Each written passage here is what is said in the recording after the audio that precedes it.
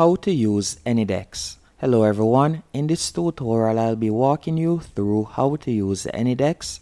Anydesk is a software that allows users to remotely access or control other devices. So let's say for example you offer tech support to a company and you are not able to go in person but you would need access to their laptop or PC or Mac.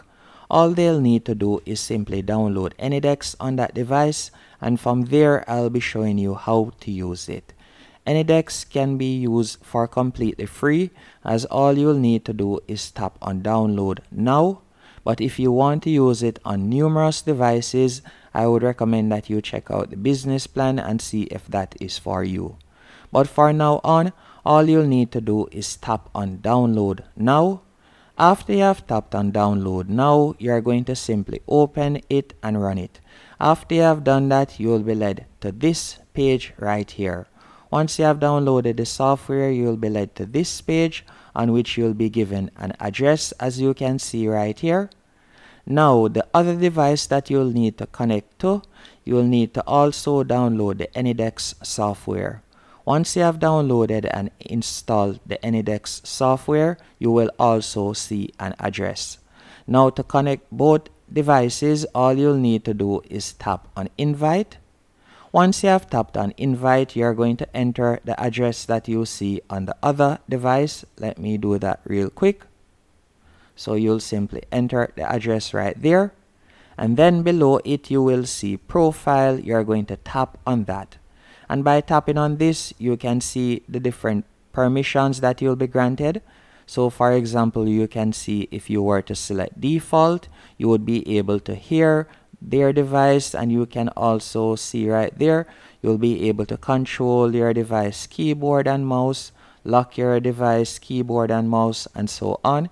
If you would like to offer screen sharing, you can see the features right here. You could tick each box that you want. If you would like to offer full access, you can see it right here.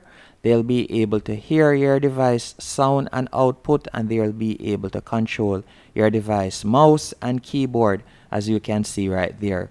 Also, if you would like unattended access, you can see the different features that are available. But for this example, let's say I want to offer screen sharing. So I'm going to tap on screen sharing, then I'm going to tap on invite. Once you have done that, the other device, as you can see right here, it will pop up, and all they will need to do is simply tap on connect. Once they have tapped on connect, as you can see right here, you can see it is connecting now. And by the way, the screen that you see connecting here is an example on another laptop that I'm doing right here.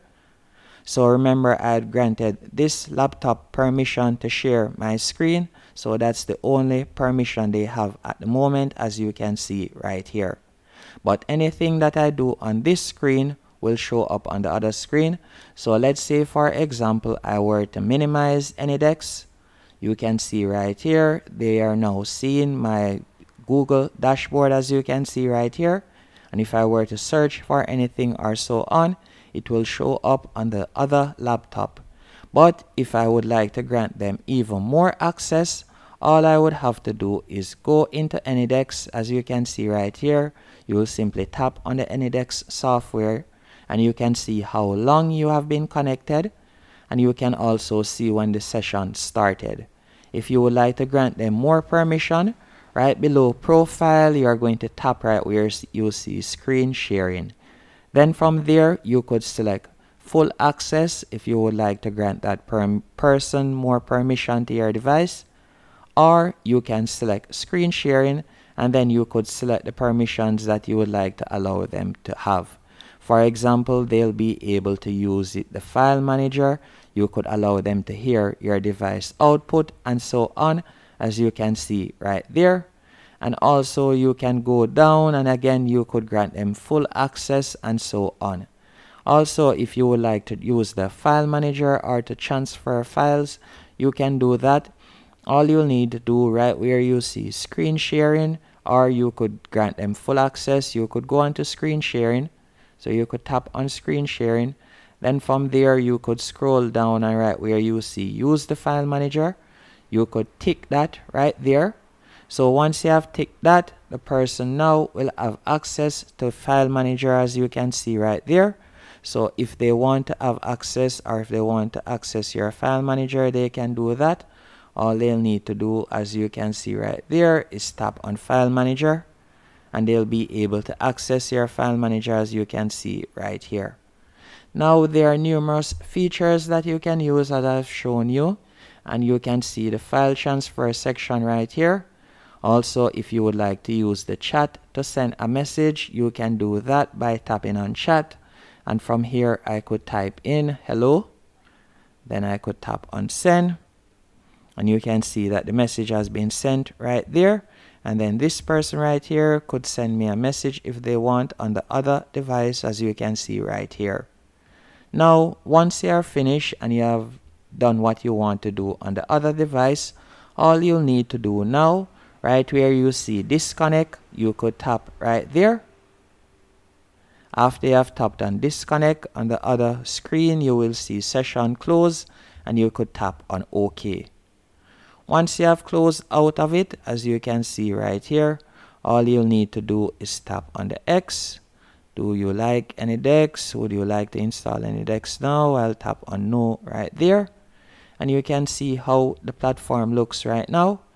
So for example, you can see it shows the recent session, as you can see right there.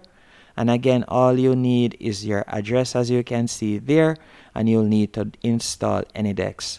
Also, if you would like to discover other Anydesk clients remotely on a local network, all you'll have to do is tap on Enable Now, as you can see right there.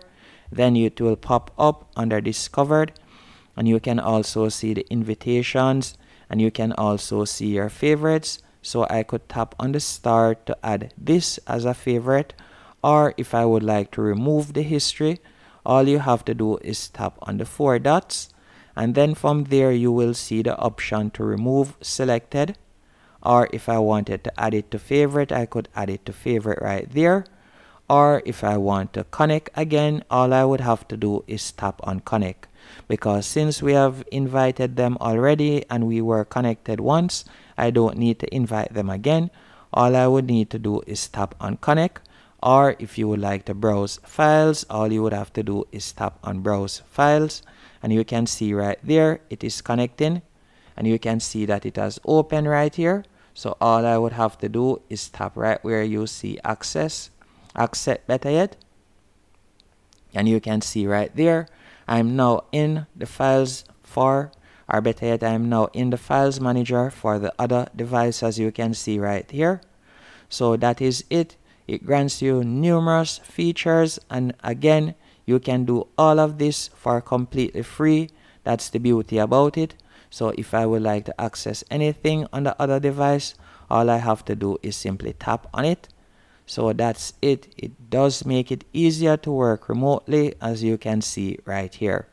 I hope you found this video helpful and informative. If you did, be sure to hit the like button and subscribe, and thank you for watching.